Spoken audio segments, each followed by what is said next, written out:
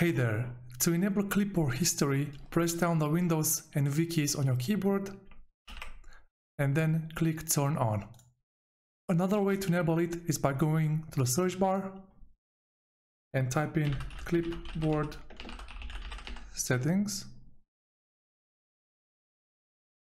and then under the Clipboard History label, turn on this toggle. Then you can go ahead and press again Windows key and V, and here you have the clipboard. Now let's go ahead and find out why is this feature useful. As the name suggests, Clipboard History saves multiple items to the clipboard so you can easily access them later. I'm going to copy this console log right here.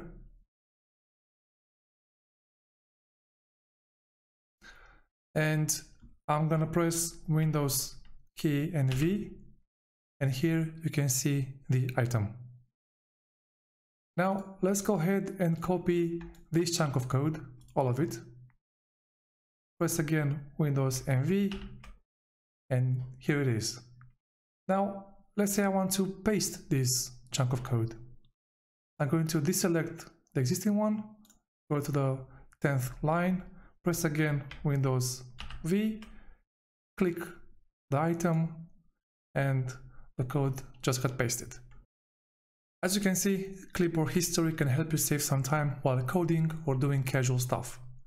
Each item in the list can be either deleted or pinned. Or you can clear all the history. You can also sync your clipboard data across devices via Microsoft SwiftKey app, but I won't go into that topic in this video. Alright, that was it. I hope you enjoyed this video.